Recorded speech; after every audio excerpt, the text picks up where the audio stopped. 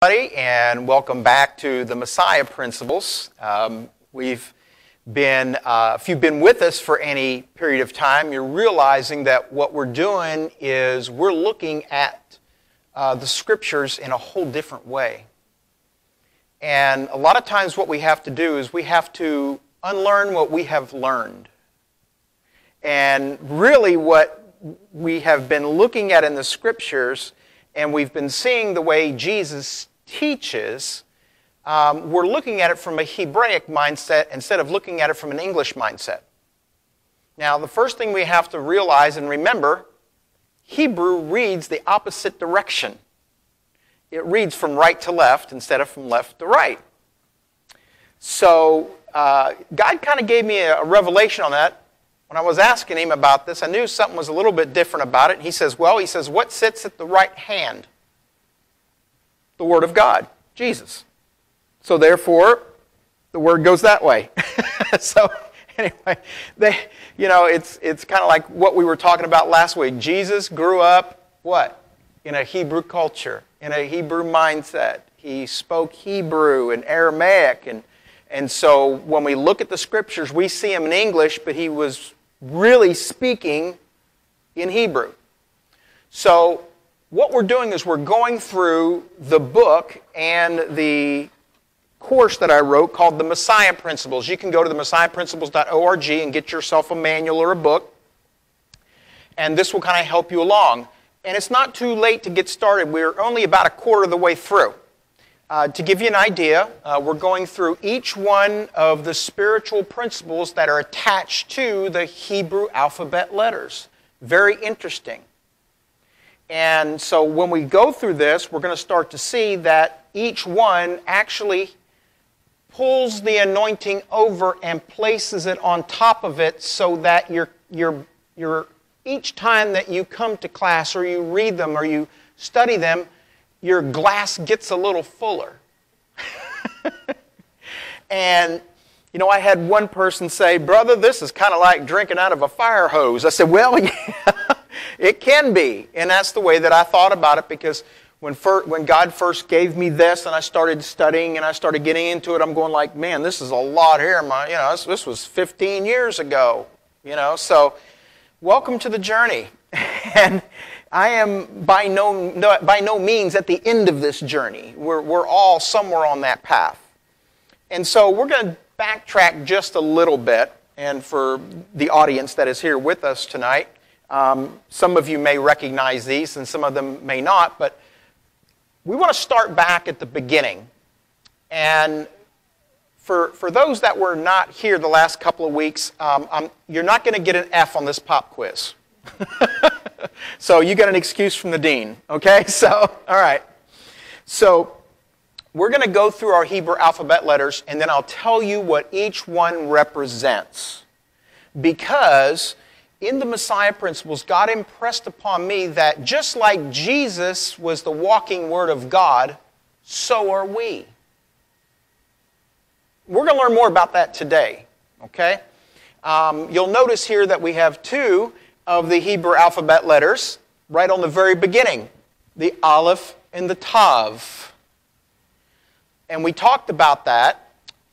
This Aleph and Tav was found to be together just like this in Hebrew Scripture over 7,000 times, but it's never translated.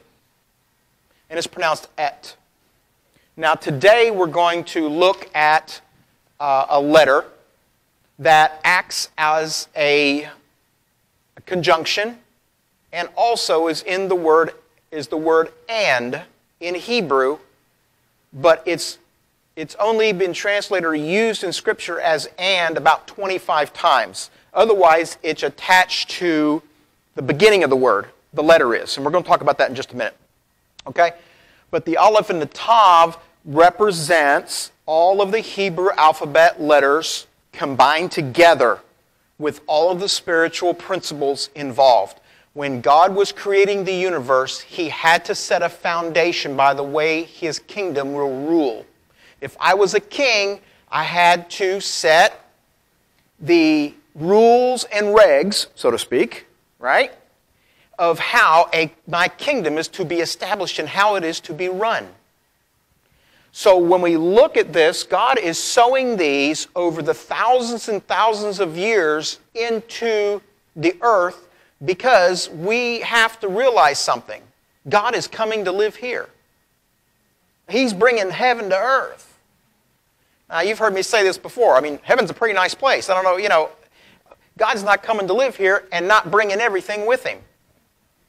Well, He starts by putting everything in you. You don't leave anything out. The only part that He leaves out is the stuff we haven't discovered yet. Right? And it's all hidden within your spirit. Okay? Look. The spirit of the man is the candle of the Lord, searching all the inward parts of the belly, it tells us in Proverbs. And we see that candle of the Lord, we see is the word Aish. Well, Aish starts with an Aleph, the very first letter of the Hebrew alphabet, and it means fire. We're going to find out something about this. What is your spirit made of? The same stuff God's spirit made of, divine energy. The prophet says that he was a fire from the loins up and a fire from the loins down. What do you think gives you your drive? You ever heard about, everybody here say, man, I'm on fire for that thing. I'm on fire for that project. Well, where do you think they got that? It's boiling up on the inside of them. Okay? So this is the first one. Aleph. It's right there. That's the first word. I'm going to backtrack just a second. The next one is going to be Bet. Bet means house, like Bethel. Okay? Maybe I ought to draw it. Let's do it this way. Bet.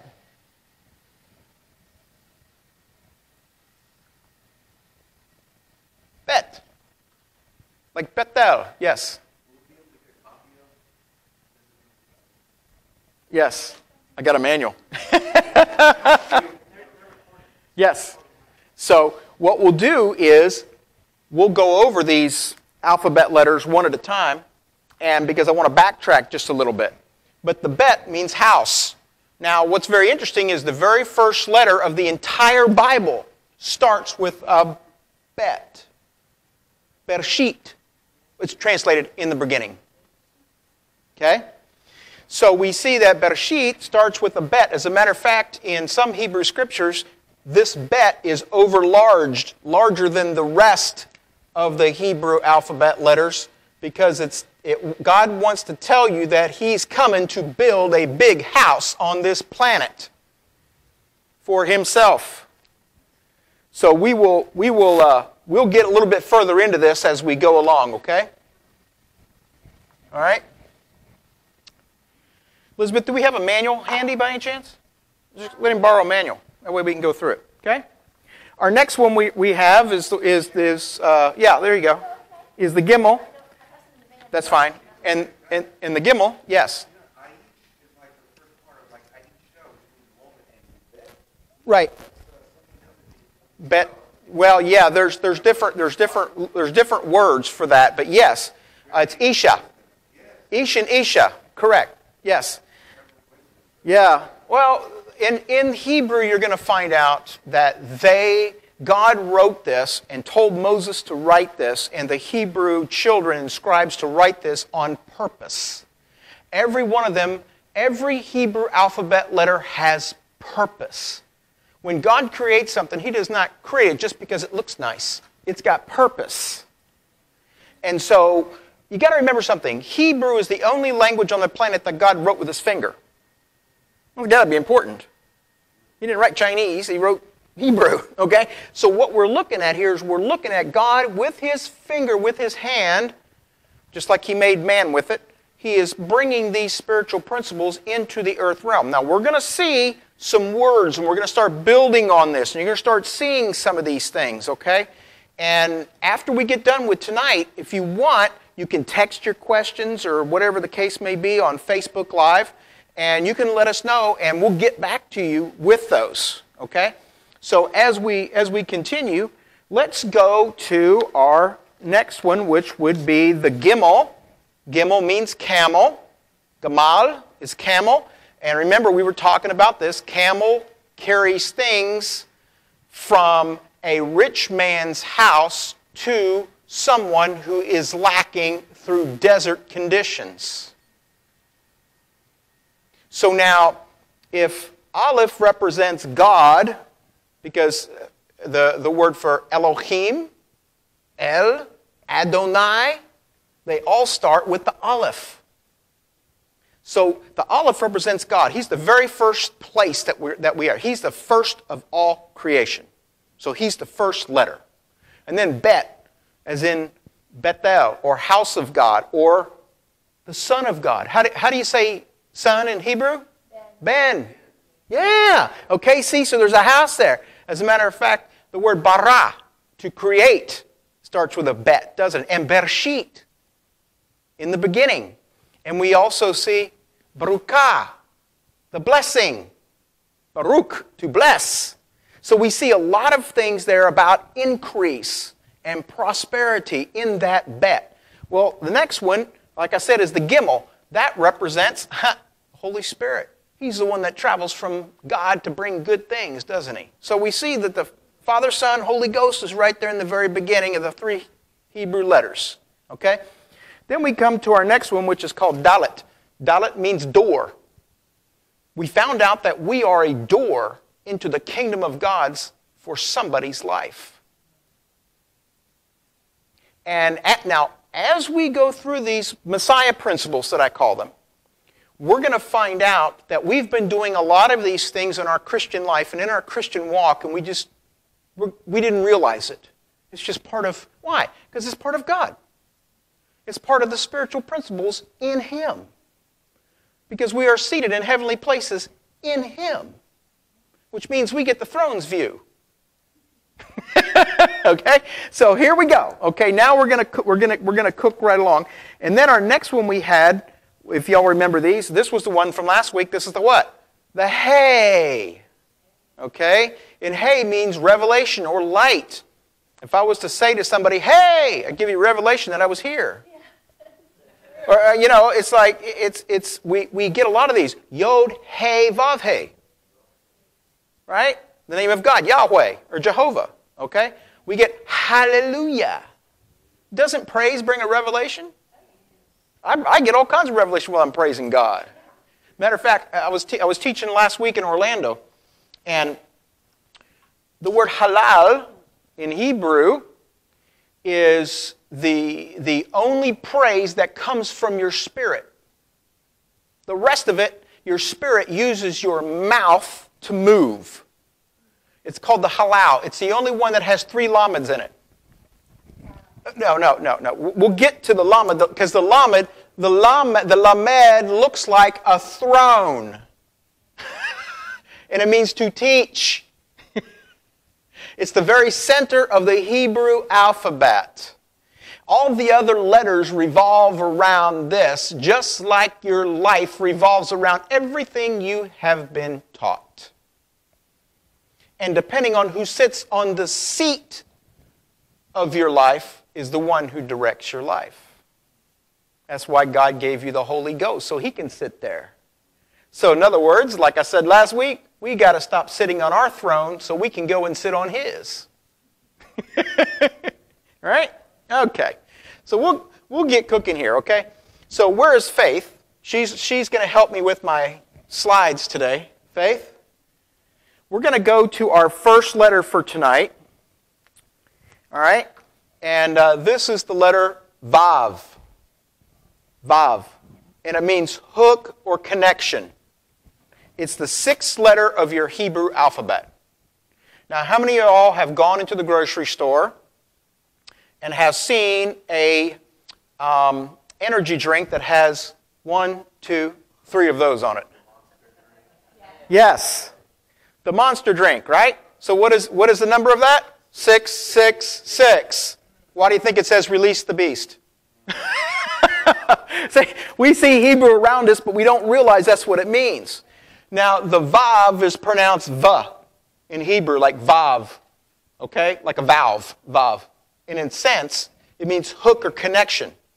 And it's representative of man because he was created on the 6th day. Which means that man is the hook or the connection between the physical realm and the spiritual realm. We are the only creature that God ever created that can operate in two dimensions at the same time. We can operate in the spirit and in the natural. In fact, we're the only one that God ever created that can pull things out of the spiritual realm and cause them to manifest in the physical realm. Spirit of love. And then the demonic realm, spirit of hate. See, you got to understand something. And this is going to sound a little crazy, but you're going to watch. I'm going to show this to you, okay? God is looking for a vav on the earth to distribute the goods of heaven. And it starts with you sow in love. Right? So, this vav tells us that we are suspended between heaven and earth to create the atmosphere in heaven on earth. Remember, Jesus was teaching us, wasn't he? Let your will be done on earth as it is in heaven.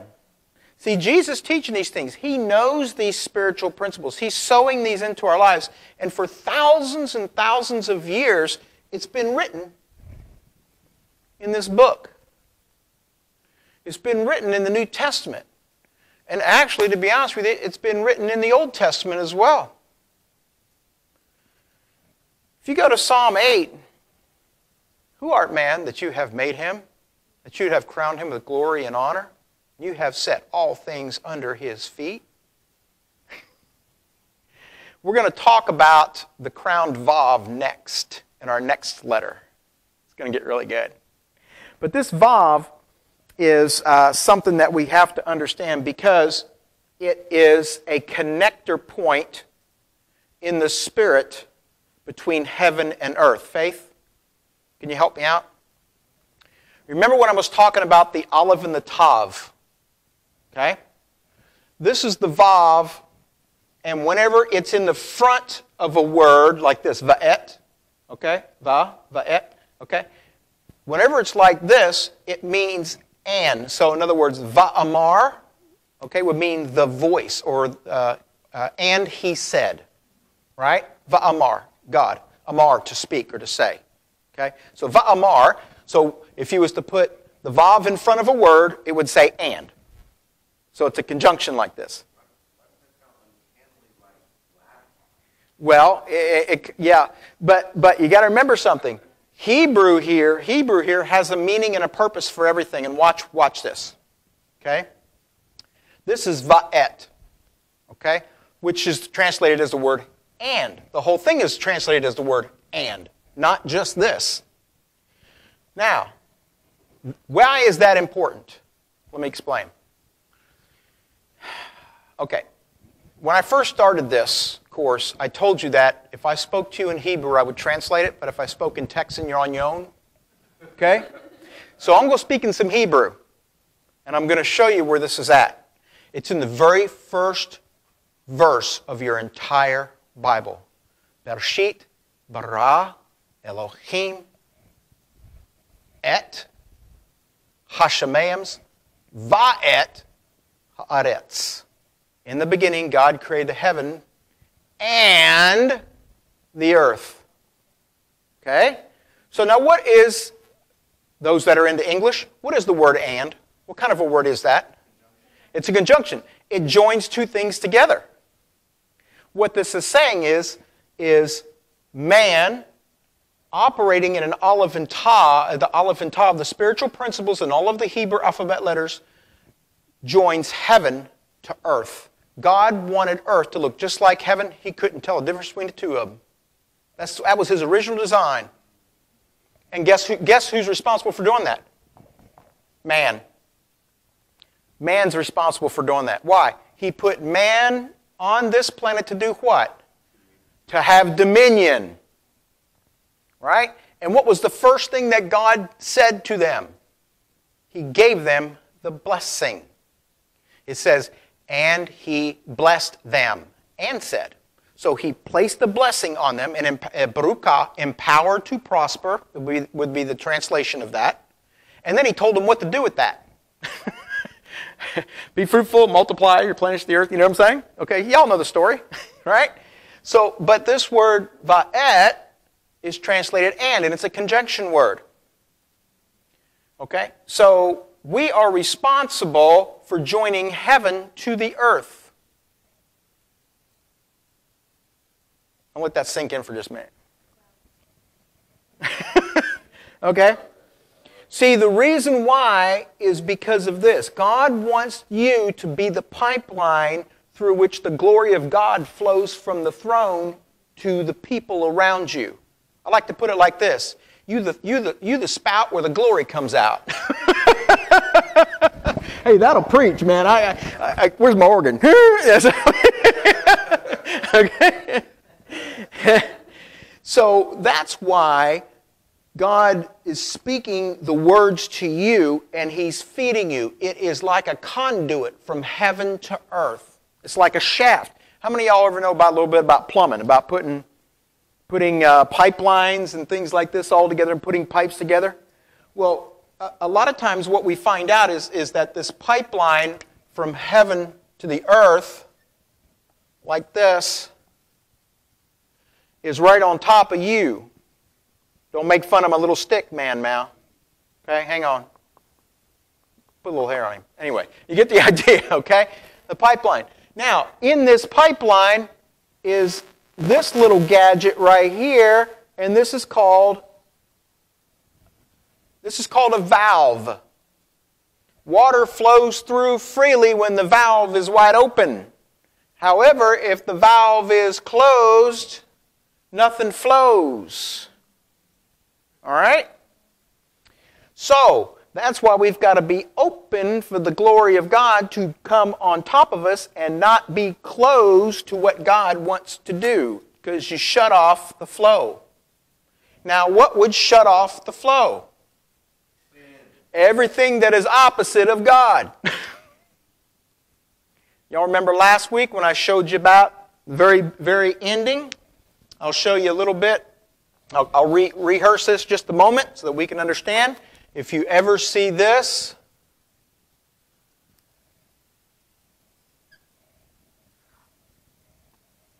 there's that Aleph. You see the Lamed Aleph together. If you ever see a picture of the Ten Commandments, you're going to see this as the very first word on all of them. It's translated as thou shalt not. Right? The very first part. Translated thou shalt not. It actually means no. There is no shout in Hebrew. There is no shall not. It's just no. There's either don't do it or do it. It's either no or yes. It's black and white. There is no well, maybe, and that's why it's not called the 10 suggestions. It's called the 10 commandments. Okay? We take them as kind of like suggestions, a lot of people. But what's happening is it's not thou shalt not. No, it is don't. Or don't do this. Why? You shut off the flow. God's trying to flow through you and you're shutting it off. And so we look at this and this is the word no. Well, if we turn those letters around and we put them this direction, now it spells the word El. As in like Elohim. No, it means El. Elohim. Like God's name. El. Elohim. Right. Okay. In other words, this spiritual principle right here means everything that is opposite of God is a no to you. Everything that is opposite of God is no. Don't do that. Why? You clog up the pipeline. God's trying to get power through you and you're clogging up. We need a spiritual rotor-rooter to get it out of there. Right? Yes, sin is it, period. Sin is disobedience, correct. And so what we got to look at here is that we don't want to stomp out the flow. So how do we keep the flow going? It's a combination between your mouth and your will. Right? Because your mouth will tell your will what to do in a way. No, I won't do that. I remember when I got delivered from a bunch of mess. And the devil tried to lure me back into it. No, I won't do that. Just on the way here, I saw the sign. I saw the sign over at Culliver's, and it said raspberry cheesecake ice cream. I'm going, oh, the devil's a liar. He's trying to tempt me I rebuke you in Jesus' name. But you know what? I was victorious. I did not turn around like a maniac and head through the drive-thru, okay? So, but here, yeah, that's right. Now, once in a while it's okay, but I mean, it's just, it's not like this. So we got to remember, that valve can turn both directions. You can open up the flow from heaven, or you can open up the flow from kingdom of darkness. Whichever way you go.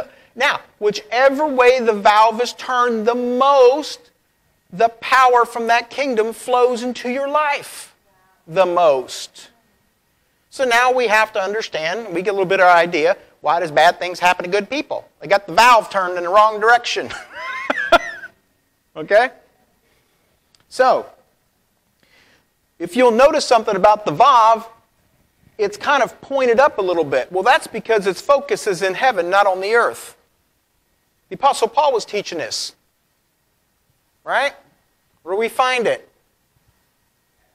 Philippians chapter 3, right? Seek those things which are above, set your affections on things above, not on things on the earth. Right? We see this because why?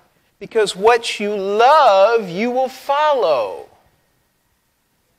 And you will flow the power from the thing you're following into the people around you. Okay, look, we live in a race town, right? There's a lot of folks that just love the races. Nothing wrong with the races, just don't let it overtake your life and let it be your leader of your life, right? I mean, you can put it on anything. You can put it in cars, you can put it in chocolate. Oh, wait. No. Anyway, okay. Anyway, so here it's like in Texas it was hunting. You could always tell it because they had this big pickup truck and then they had that little deer sticker on the back. And I said, well, I know how they pray. Dear God, no. Anyway, so we see, but see, there was things that was taking over their life, and what it was doing, it was holding back the power of God, and they were leaning towards this. I grew up with football, and that was my what? Focus. And so my drive was football when I was a kid. Right? In fact, I grew up with some of the greats in football down in Fort Lauderdale. I mean, Jim Tullis was my head coach, and he was the tight end or the defensive end for the Miami Dolphins. And Jim Kick and Larry Zonka used to come up and watch us practice. Benny Blades was my safety, and he's now playing for Detroit Lions. So, we grew up with some great people. Warren Moon was our quarterback. Y'all remember him? So anyway, people, come up, and so we get to see these, but see, you don't ever underestimate somebody that you have a relationship with, because you don't know where they're going. They're a what? They're a valve on the earth for somebody and something. Look, you can be an inspiration to somebody. You could say one word of God that changed their life forever. Really, I believe that very seriously. One word of God changed your life forever. Here's the word of God that changed my life. When I was in heaven and I saw God sitting on the throne, and all of a sudden, I was walking back out, and I was going outside the city, and I just found myself outside the city, and I saw this strobe light heading towards me. It was just flashing.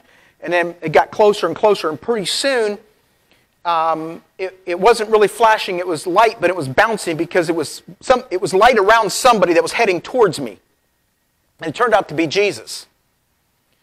And this light that was emanating from him didn't hurt my eyes, but it went all through every cell of my body that I had, and that light was such intense love, and I felt the light. I felt it. It was love. And I'm just standing there amazed, and he knew what I was thinking because I was wondering in my mind, I see the light. Okay, yeah, but I'm feeling it. And this is what came into my spirit. He says, I have so much love that I create light. My love creates the light. So then the next question would be, how much love does it take to create light? Right? But that's what it is. Now that light lives within you, and that love is what flows down through your valve, through the valve on the earth. Honey, change the next one. Let me show you how this works. What do we see right here? We see a vav, don't we? Except we see one of the first instances here that we're going to talk about as the vav being used as a vowel. An A-E-I-O-U. In this case, it is a oo. Because, honey, move the next slide. Because this is the word Yeshua. Jesus' name in Hebrew. And it actually means salvation. But what's right here in the middle? The vav with a what? A dot or a dagesh. Now, let me regress a little bit so that we can understand. The first time we saw a dagesh was where? In a baked. Right? In a baked. Okay? Now, there's another letter that looks just like it. It's actually a bet too, but it doesn't have the dagesh, and it's a vet. It's pronounced V, like vav. It's a vet. Okay? Now, what the Hebrews say, the rabbis say that this dagesh, or this dot, represents the Holy Spirit. If the Holy Spirit dwells in you, you are a Bet El, you are a house of God. If He does not live in you, you are a Vet El, a house of man, or flesh house. You're a carnal person. So now we see Yeshua with what? A vav with a what? Holy Ghost on the inside. Just a little bit of cool stuff going on here, isn't it? Right? Well, we're going to see this again here very shortly because what's the next slide? Let me see what's the next slide. Yeah. Now we're going to see another instances of this one. Okay? We're going to learn a little Hebrew as we go along. You're going look. I don't expect you to get this. I'm wetting your whistle. All I'm doing is I'm just wetting your whistle a little bit, but I'm kind of showing you some kind of neat stuff. Now, Dr. Robin's been around for a little while. She's seen some of this stuff, right? Yeah. So she'll get a little bit more. But every time you come, I think this is what, your second time through? Yeah. You get a little bit more every time because you know why? I don't teach it the same way every time, do I? Nope. Okay, so go ahead, hon. This is the word shalom. You'll see this a lot. Now, shalom has been translated as what? Peace. Right? But guess what?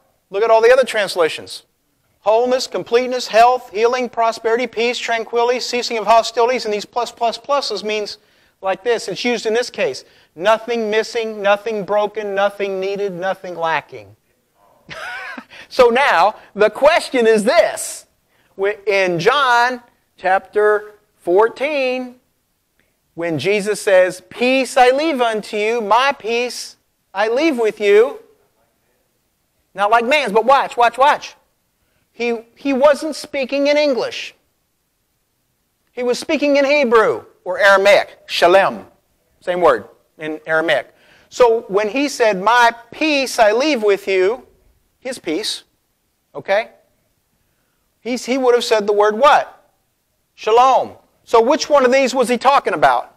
All of them. But see, we don't pick that up, do we, in English? We will in Hebrew. Stick around, we'll pick up a lot more as we go along. So we see this, and we see this shalom. Remember the lamed? Look at this. Here it is right here in the middle. And then the sheen, representative of God's fire, and the shalom of God. And then mems means waters. We'll see a lot of stuff. And what's going to be able, at the end of this course, I hope you're going to get enough to where you can tell the story of a word.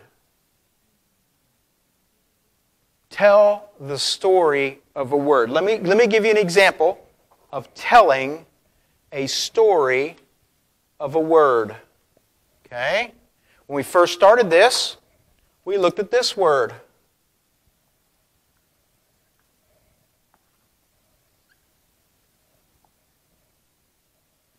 Oops.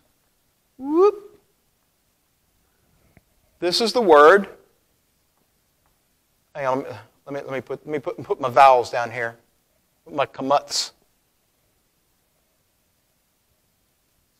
So this will be davar. Okay? Devar. That's the word that's translated as word, thing, or promise in Hebrew. So if I was to say the word of God, it'd be Devar Elohim.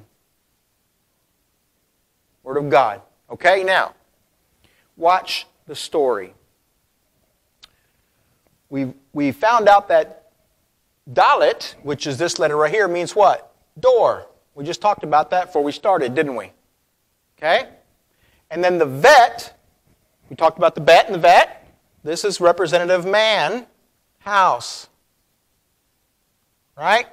And this resh, we haven't gotten there yet, but resh means head, like Rosh Hashanah, head of the year, or Rosh Chodesh, head of the month. So this would be head. So now I'm going to teach you and show you how to read a story from a word, because every word is like a hieroglyphic. It tells a story. It has a lifestyle all of its own. It has spiritual principles attached to it. You ready? Words, things, or promises are a door to a man's head. Stop and think about that for just a minute. How do you get people to do things? Through words. How does kings rule? By decrees, by the words. Right? It's a door. Words are a door to a person's head. How do people get saved? By hearing the Word of God. They hear the Word of God. It's a door. So word. As a matter of fact, you want to hear something really funny? If you put an I am on the end of this, devar, devarim, anytime you see an I am or an OT on the end of Hebrew, it's plural. Devarim is the name of the book that we know of as Deuteronomy. Words. It's words, things, and promises. Why is that? Because the Hebrews know that words create things. It's the same thing. There ain't nothing in this room and anything that you see, that you drive, or that you eat, or anything that was not created by words. I don't care if it was written on a paper or communicated by computer or talked about or planned out. This computer, everything was created by words. There's nothing on this planet that was not created by words. Light be. That's what God said. Words. Everything was created by words. That shirt you're wearing is created by words. Somebody said something. Hey, I think we're like this shirt. Let's make it like this. Let's make it like this. Yes. Yeah. Mm-hmm. Mm-hmm.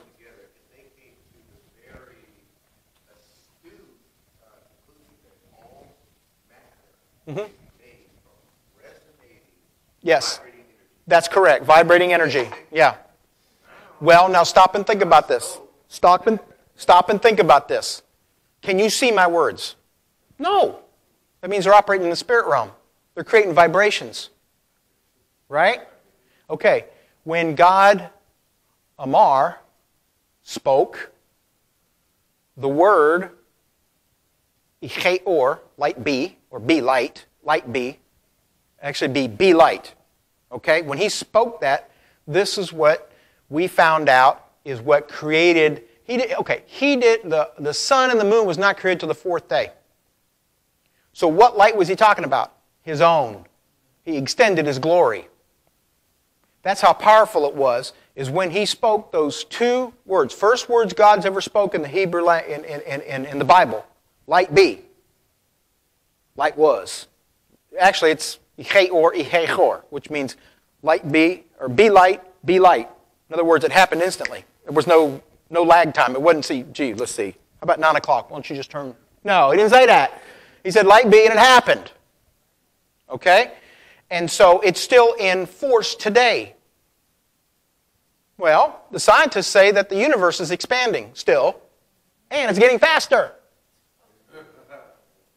And so there is a force, and they don't know what it is. I know what it is. Icheor. Okay, it's causing it to expand.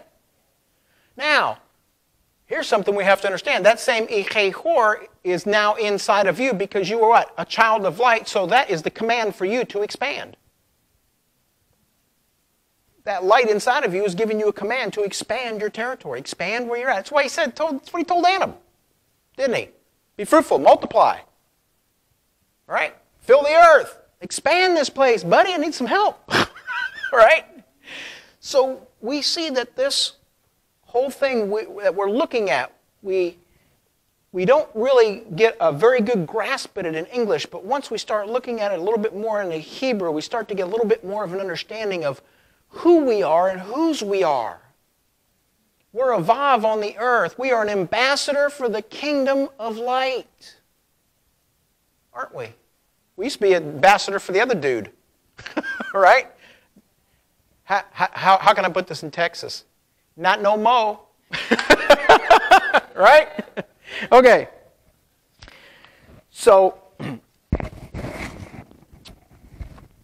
here's our spiritual principle number 6. You are God's earth connection or hook between the spiritual realm and the natural realm. Now let me read this out of the manual. You are the one who brings the things from the heavenly realm into the earth realm. You are the connection to God for many and the pipeline of His love to others. You are God's distributors of the fruit of the Spirit and the glory of God on the earth. Remember, you are the connection between the heavenly realm and the earthly realm to bring the things in heaven to the earth. This is how God's will be done on earth as it is in heaven and can occur in your life and the lives of those around you. Now, the reason I said that is because only a vav on the earth can create our next letter. Zayin. Zayin means sword or word of God. It's also what they call a crowned vav. The Hebrews say that the Zayin represents the foundation that's in heaven and God's word coming down to earth. Zayin. Not Zion, Zayin. But it means sword or weapon. The Apostle Paul related to it as what? The sword, what? The two-edged, no, well, yeah, he did that too. In the armor of God, the sword of the Spirit. But then he also did what?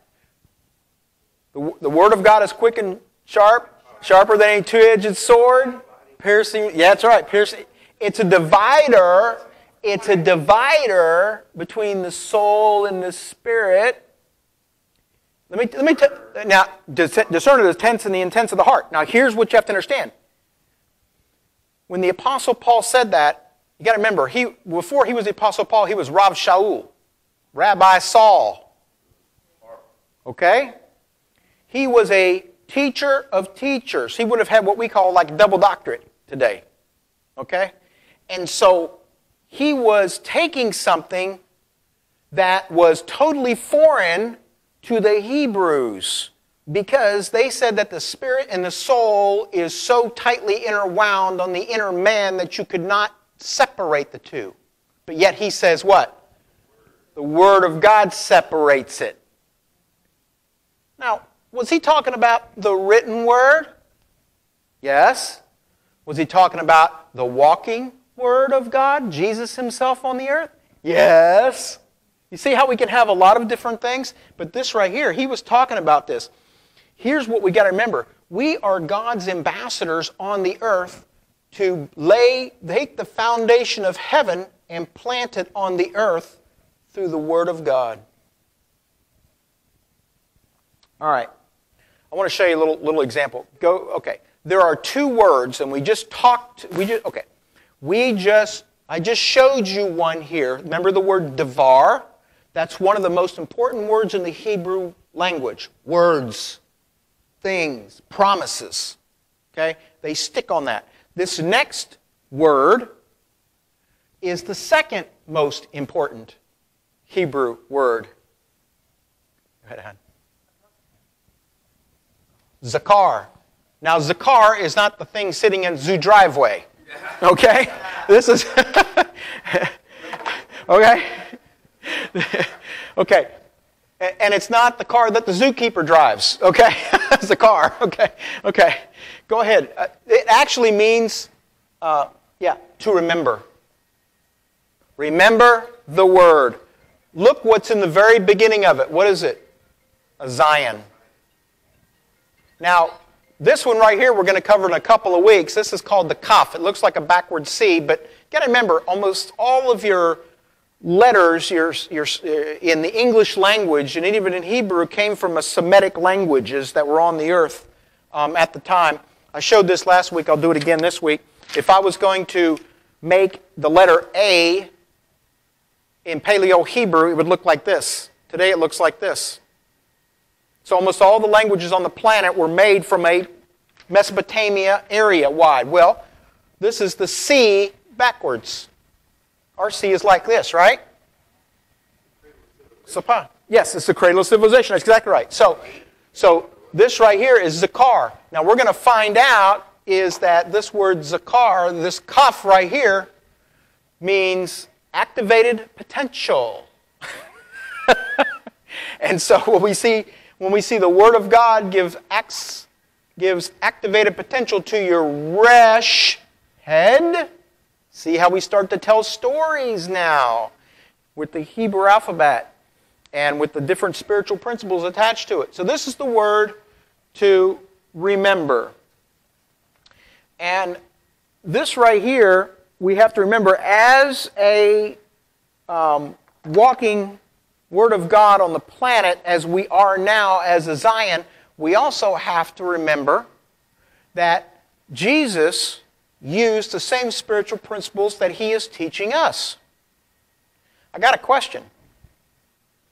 What did Jesus use in the desert when He was being tempted by the devil for words? Right. So what He had to do is He had to let the devil remember the word. And he didn't think it, he spoke it. As a matter of fact, there is one verse that the devil actually used. All right?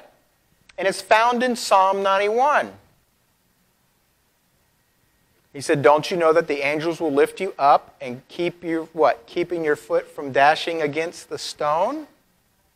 Let me read that to you, and I'm going to show you something about the Word and about how the devil made an attempt to get him off. Here we find out that in Matthew chapter 4, we see the story. And He said, if you're the Son of God, cast yourself down, for it is written, He shall give His angels charge over you concerning thee, and in thy hands they shall bear you up, lest you dash your foot against a stone. That's in Psalm 91, isn't it? Psalm 11 and verses 11 and 12. Well, that sounds pretty good, doesn't it?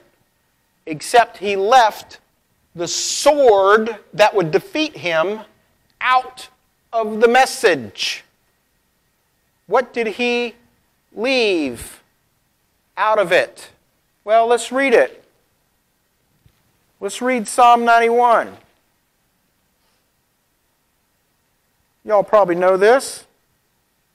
Here it is right here. For he shall give his angels charge over thee. Here's what the devil left out. To keep you in all your ways. That was the sword that he left out of it to defeat him.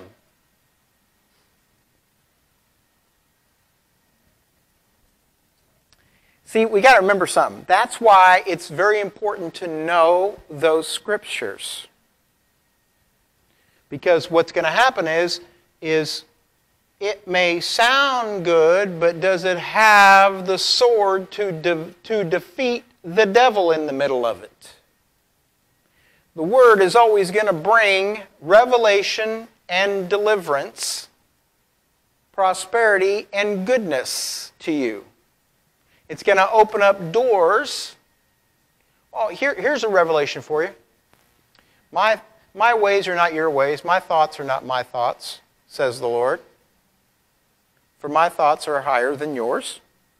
His word does not return void, but it does what? It accomplishes exactly what it's supposed to do, what it's been sent to do. Okay?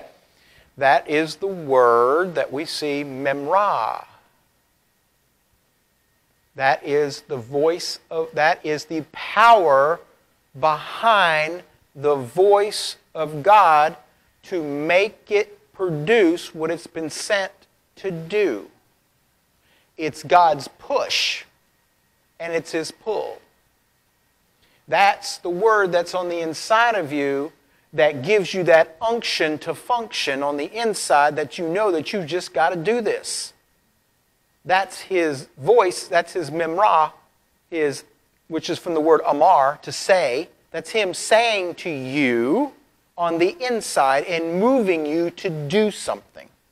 It's the same voice that is pulling people in, because no man can come to God unless what the Holy Spirit draws him. So it's a draw and it's a push. First we get drawn and then we get pushed. Okay? Yeah. Well, and that is because as an ambassador on the planet, okay, we've got to be pushed to an assignment. But He's drawing us into His Word in order to open up the door for the assignment to function. Because without the what? Without the Word, and let's put it this way, ain't going to happen. Look, just because I got 3 doctorates doesn't mean my English is perfect. Okay? She makes me look good on paper. But anyway, you know this has got to be God? Because here's a Texas boy in Florida teaching Hebrew. That's got to be, I mean, what are the odds? Yeah, exactly. Okay. So here, and this is why I said this, because of our next word that we have, thank you, honey, is the word mazon. It's one of the words for food. What is right in the middle of it? Zayin. Oh, but this has got the colon, the dot on top of it, so it's a colon Zayin. Mazon.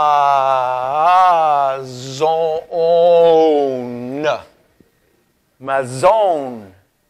And it means food in Hebrew. Now, we haven't talked about the mem yet, and we haven't talked about the final nun. Now, okay, in Hebrew you'll have some letters, and then you'll have some final letters, which is, final letter is the one standing, is at the end of a word.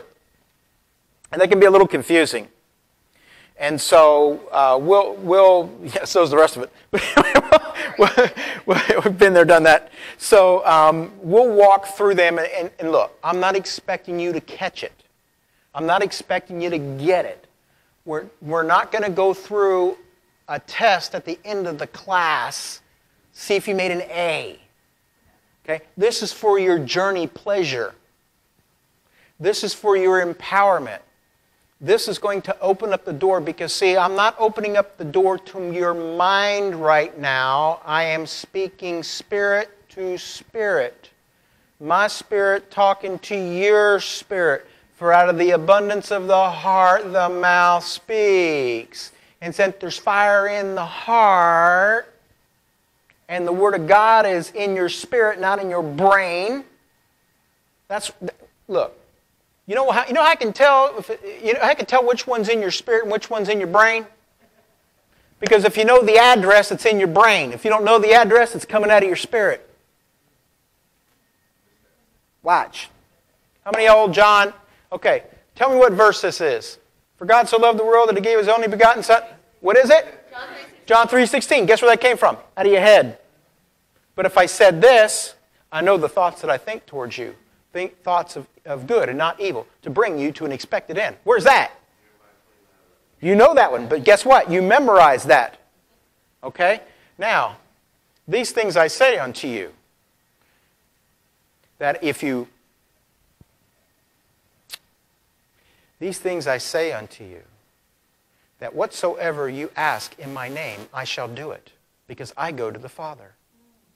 Now, where's that found? But you don't know the exact address. That's the point. But you knew the verse. That's because it's in your spirit. That's because Zayin, to remember Zakar, is not a remembrance with your mind. It's a pull from your spirit. Remember, the Holy Spirit, He will bring all things to your remembrance that He taught you. He brings it up out of your spirit, not out of your brain. Let me ask you something. The people in heaven, the ones of us that have, our loved ones who have passed on before us, all the fathers of faith that have passed on for thousands and thousands of years, okay? You think they know the Word of God? Okay, well, let me ask you something. Do they have a brain? They don't have a physical brain, do they? It's in the dirt. No, I'm serious. Their body's in the dirt. So they don't have a brain. So where's that stored? Exactly. That's what's here. It's stored in our spirit here. Exactly. It's a spiritual hard drive. That's exactly right.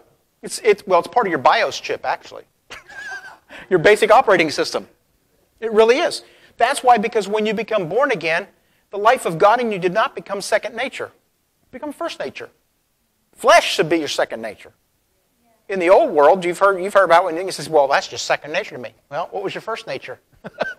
You know? So now, that's why Jesus says, walk in the Spirit. Apostle Paul says, walk not in the flesh, but walk in the Spirit. So what does it mean by to walk? It doesn't mean to go, no. It means to conduct your manner of life like you're already in heaven, like you're already walking in the Spirit. When it says walk in the Spirit, it means conduct your manner of life. In other words, make it your lifestyle. That's your lifestyle.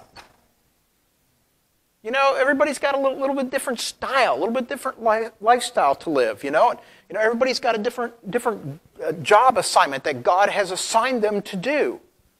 I mean, you could be, I know of the most anointed dental evangelist on the planet. But I'm just saying, you know what I'm saying? But I mean, it's hard for them to say no when she's got stuff stuck in her mouth, yeah, I know, but you got to have fun with it, Yeah, but anyway, so you get the idea that the food that God brings us is stored in our spirit. It's spiritual food. It's not physical food. Jesus says what? I have meat that you know not of. Mystery meat. And it ain't the stuff in the back of the fridge been there for 4 days. What is this? Hey. Look. At my house, we got a rule. When in doubt, throw it out. So here we have to understand something. Is this spiritual food and this Word of God, God wants to sow it on the earth so it can bring increase.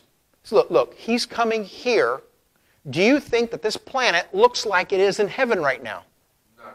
No. First of all, there ain't enough love. So our job would be to turn this into a love planet.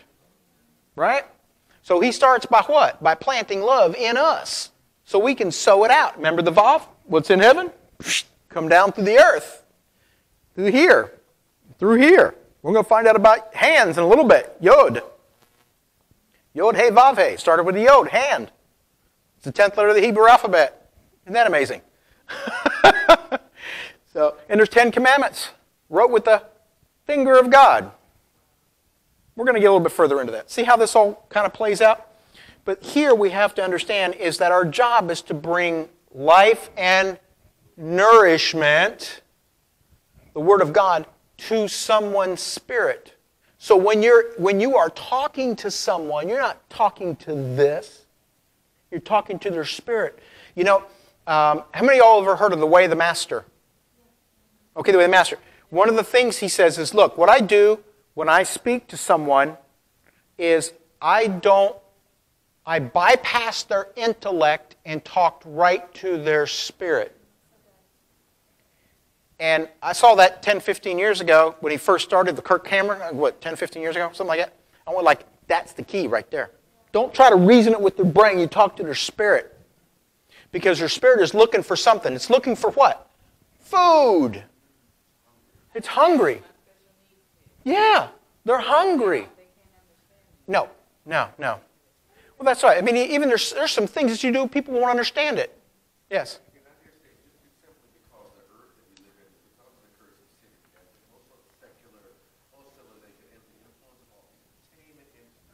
Mm-hmm. Well,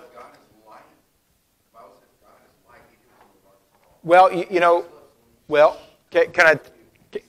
Yeah, yes, exactly. Can I tell you something? Jesus made a very good statement. He said, make sure the light that is within you is not darkness.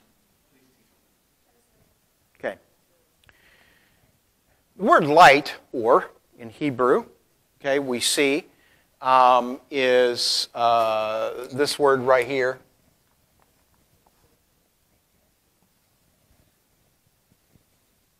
Or, it's the word light. It was originally intended for mankind to dwell in this light realm. Adam, probably the Hebrew scribes say that he glowed and he couldn't see anything from here down because he was so glorious. Because what? He had the same life force that God had within him through the Ruach, the breath of God dwelling in him, and he radiated. That's why Satan couldn't come near him. He had to send a snake. So, yeah, in the image of God. And he is light. It says God is light, right? God is light and God is love, and there is no darkness in him. Now, watch this. Light in the Bible is also means physical light, like the sun, okay? It could also mean revelation or understanding.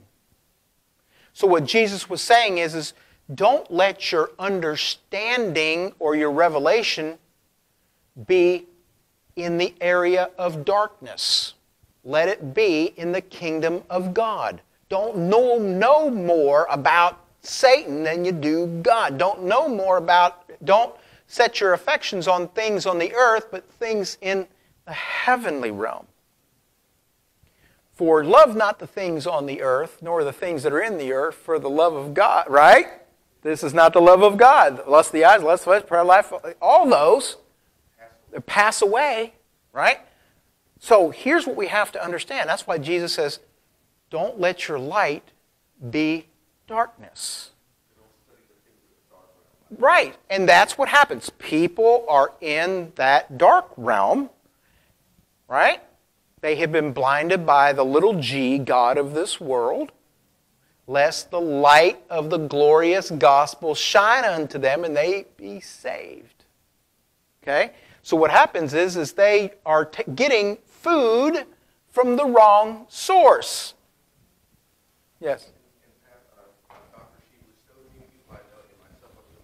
Uh-huh.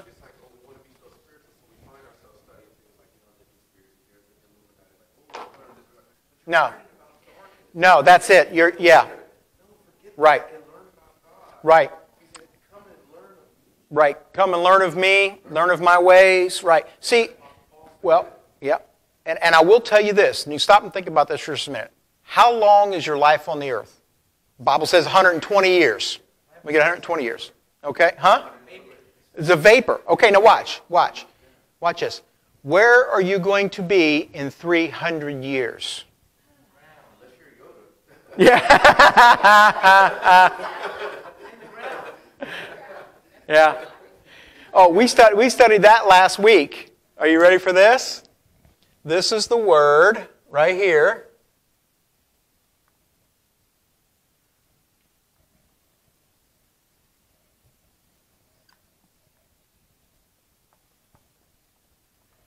This is the word yada.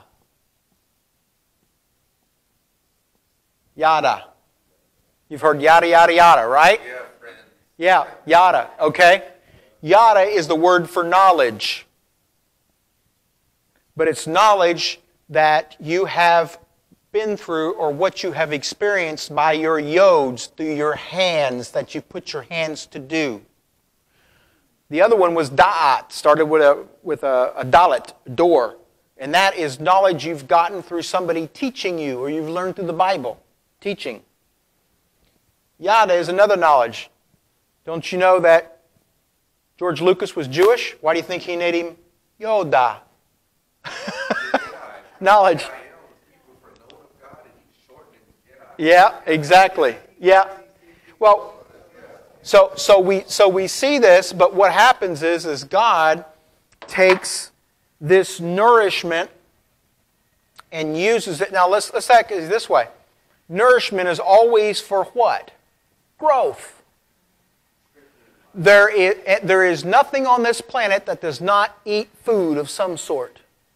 I don't care what it is. It's got to have some sort of nourishment. I don't care if you're a plant, a flower, a bee, a giraffe, or us. Even skunks eat something. Okay?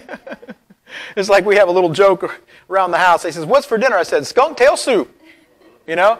And right after that, we're going out for porcupine rides. Yoo-hoo! You know? So I was like, "You go first." It's like, okay? But see, here's the thing. Spiritual food is for spiritual people. Now, watch this. Even the unsaved get spiritual food, even from God, and they don't even know it. Watch. Have you ever heard someone say, "I knew that was going to happen"? Or, "Something told me that"? Or, "I had a feeling"? That's God talking to them. Trying to warn them, trying to tell them, trying to give them directions. And they think it's them. They think it's their inside. You know? They don't realize that God, because He is love and loves them anyway, because He loves the whole world, the whole world's just not in covenant with Him. See? And so He's trying to lead and guide them and direct them, and they ain't listening. That's because they live in that darkened realm where they can't hear the voice of God, see the moving of the Spirit. So what do we have to do? We've got to give them spiritual food, nourishment for their spiritual growth. You know, we've had some people over to our house, and the lady grew up Catholic, and Elizabeth had to wait a year before she could open up the door in order for her to get born again. You know? Never talked to her about spiritual things until she opened up the door and asked her about how do you raise your children. Well, guess what she did? She what? Gave her some spiritual nurturing food about, well, you know, actually, I get it out of the Bible, out of Proverbs. Really? Yeah, it's in there. About how to raise your children and stuff like that. Well, over a period of about 6 weeks, she kept sowing that mazon, that word of God, into her spirit. Not her brain. Her spirit was crying out for help because her kid was not where he's supposed to be. So she was looking for answers. Her spirit was looking for answers. Why do you think when you go to the store, then you say hi to somebody, and they start pouring out their whole life on top of you? Their spirit is looking for something your spirit's got. It's nourishment, and they don't know what it is. And so what happens is this mazon, this sword of the Spirit, it goes in and it divides and separates the good from the bad. What's spiritual and what's flesh. What is the spirit? What is the soul? Because what's it trying to do? It's trying to create spiritual growth. That's what nourishment does. It feeds you. It feeds the plants. Everything in the oceans eat. All you have to do is go fishing. You'll find that out. Okay? At least I hope they do. But this is why in the middle of food is the Zayin, the sword. And look what's on top of it. Holy Ghost. As if the Holy Ghost, through the foundational teachings of heaven, is sowing it into the middle of man or the earth. Everybody knows this. Thou shalt not kill. Everybody knows that. They know what's wrong. They know what's wrong. Where'd they get that information from? There's some people that ignore it. Do it, you know? So here we have to understand is that they sow into you. I don't care if it's a grandma, a great-grandma, or whatever. You know, when I was a kid, my grandma said, you know, if you ever get in trouble, you can always go to God. He'll help. I didn't know what that was. I mean, I was like 10 years old. Come on, you know?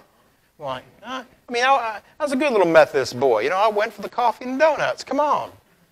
You know? But here's what we got to get into us. Every part of our life, if we open our eyes and we listen intently to what God is trying to say, every area of our life has been sown spiritual food throughout our entire life to lead you to this moment of revelation. Even all the way back when you were a kid, when your grandma said, "Come on, we're going to church." Right? And you're 4 or 5 years old and you're going, what's she trying to do? She's trying to bring you into church, right? That didn't happen to me. We weren't raised in a little godly home.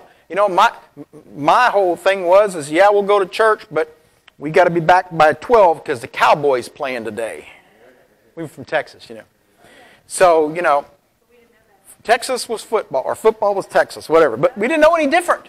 We only know what we were taught, and that's the way we grew up. I grew up on a hunting ranch. You know, we get up watching football and hunting deer and you know, going fishing and all this kind of stuff. I mean, I grew up like that. But every once in a while, you know, it's like, for instance, one time we was out in our ranch out in West Texas. We had a 1,200-acre ranch out 15 miles from nowhere years ago. And when it was a new moon, it was darker than dark. I mean, you couldn't see the hand before your face.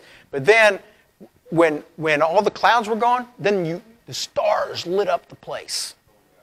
And it was just, you could see the Milky Way out there. And you're going out there and you're looking at that and you're going like, somebody created that. But here's what's interesting. Every time God feeds you with something, He's feeding Himself to you. Because He is the Word. He's feeding Himself to you because He's trying to bring you to a different area of knowledge, of revelation for your next step. That's why He was teaching you when you were 5 years old this. And then when you're 7, this. And then when you're 10, this. And then this. And who was He using? He was using people around us, wasn't He? He was using all the stars at night. You know, I went out one time, I was like, I don't know, 12 or 15. I said, God, if you're real, show me in the sky, or something like that. All of a sudden I saw 2 meteorites. I went, that's good enough for me. I mean, it's like, couldn't have been timed better. You know? Yeah, exactly. You know, couldn't have been, I mean, who knows? And here's what gets me. Those meteorites have been traveling for thousands of years to get to me at that point in time, in history, to where, and He moved me to go outside and look up just in time to say this, and those 2 meteorites go boop, boop. Amazing.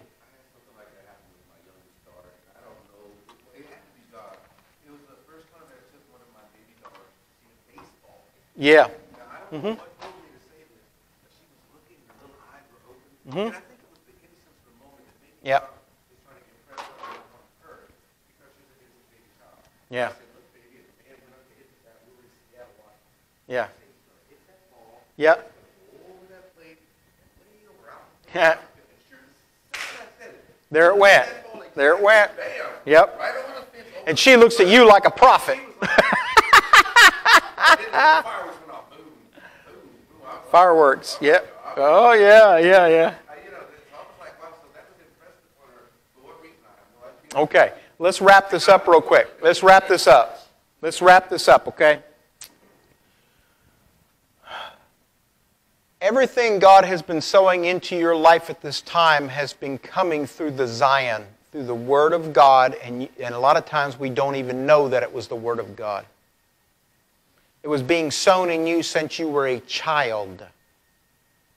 And it is bringing you to the point of the revelation of your destiny and your calling. That's why this book says that it is a destiny discovery tool, and it is a calling accelerator.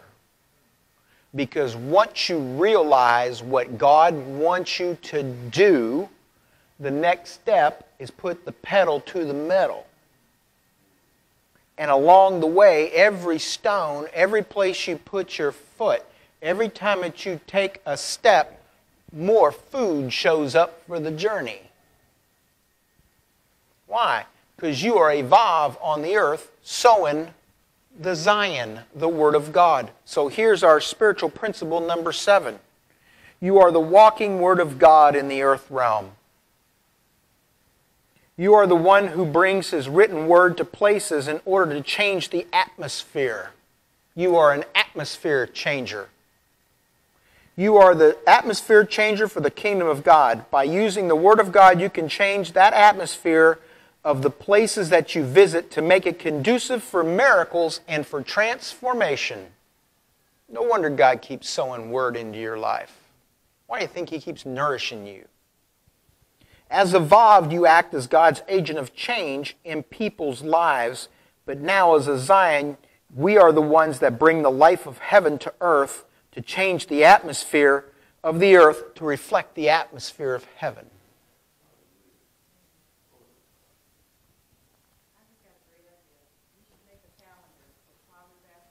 Yes. Each one of those on it, yeah. Yeah, there's 22 of them, so I have to split them up. But yeah, I think I will. Or maybe daily devotional cards. Yeah. Daily devotional. Yeah, we'll do that. Now, that ends our study for tonight. Put up the next slide if you will. Yeah, thank you. That ends our next one. But here's the thing. Next week, we're going to study this letter.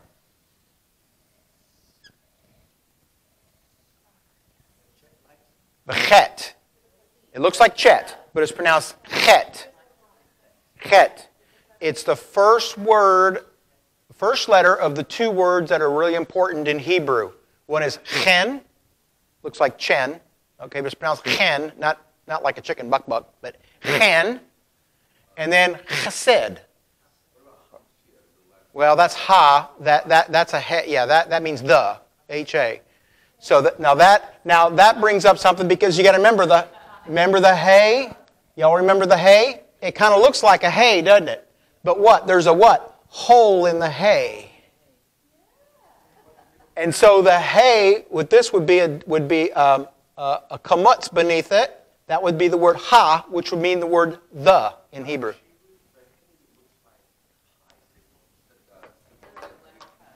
The chet. Now let me explain something. Let me explain something about the chet, and we're going to get into this next week. The chet is the first letter in the word chen and the word chesed, or chesed. Okay? Chen is the first word of the word grace in Hebrew. Chen means grace. Now, look, grace is not like the grace that we think of here, unmerited favor, okay, or empowerment. To a Jew, if I was to say chen to him, he would jump backflips. Because it really means God treating you like you never sinned. Okay? And then the word chesed is the word for loving kindness. Now watch. Let me show you where this comes in real strong and real heavy in Hebrew culture. On the fourth day, after you have taken the lamb into the house, you would have to take the lamb and you were to kill the lamb, and you were to take the blood of the lamb and you were put it over the doorpost of your house and down the lintels of the side of your house, so that when the angel of death, it shall pass over you. They made a chet on their house. Yes. Now, what's really interesting, and I'll show you this after class, after we end, is that we had a chet of light show up in our living room. Exactly like that, with no windows around or anything. I'll show it to you. It only happened once. I've never seen it again. I got a picture of it. Yes, I got a picture of it. Okay? Yeah. Yes, it is. Exactly. Look, we have stuff like that happen in our life. Look. You should have stuff like this happen all the time in your life. Indicators. We have feathers on the floor. White feathers that long on the floor. Yes. No. We go and preach healing and miracle conferences. We had a big one over in the Plaza Resort, and money came down, was flying down. There was gems on the floor. There was gold dust all over the place. This should be physical manifestations of God's loving kindness on the earth. Yeah, people picking them up. We got them. I got pictures of them. Rhema, our daughter was speaking on the microphone, and she had a glow around her, like an aura. Yeah, I got to show you. I'll show you the pictures after class. We got to go, but here's what we have to understand. Next week we're going to talk about the chet, and we're also going to talk about this letter, the tet. The tet represents the Word of God that you have sown into your life. You find it, you bring it back out, and you spread it around. Well, kind of, sort of. But anyway, where did Faith go? I got to turn everything off. Oh. So anyway, next week we're going to talk about these two letters, the chet and the tet. Yep. And so with the spiritual principles that are involved in these, you're going to find out something. Every one of them you are to take and add to your life, and then go to the next one and bring the other one with you. And then you take the one that you've learned, you become that letter. And then you go grab the next one, but you bring the rest of them with you.